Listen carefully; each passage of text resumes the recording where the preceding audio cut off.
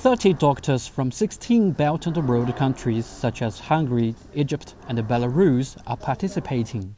Some have more than 20 years of medical experience in hepatology disease treatment such as liver transplants.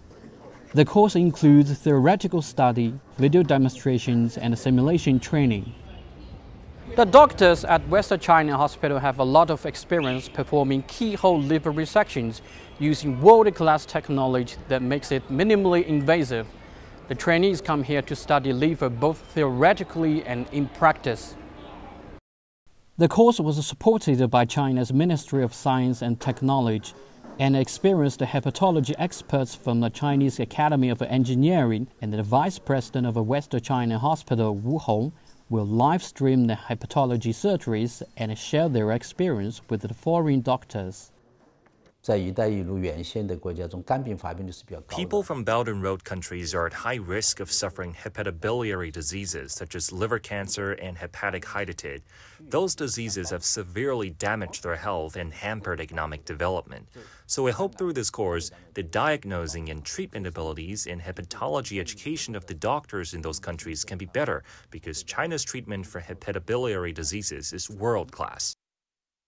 The trainees from different countries shared their ideas and feelings about the 3-week course. It's a really good opportunity for us to learn the minimally invasive techniques in China from well-experienced and trained doctors and colleagues. The other purpose was to build some long-lasting cooperation with Chinese colleagues, also in training programs or in other experimental investigations, or these are the main things. Basically, what we rely on Egypt is on the open liver surgery up till now, and there is no much advance in the laparoscopic liver resections. This would benefit our patients, so we tend to shift from the open surgery to the laparoscopic surgery for our patients, because we have a lot of patients suffering from liver diseases and liver cancer. So I think a lot of our patients would benefit from exchanging experience and from learning these techniques from West China Hospital.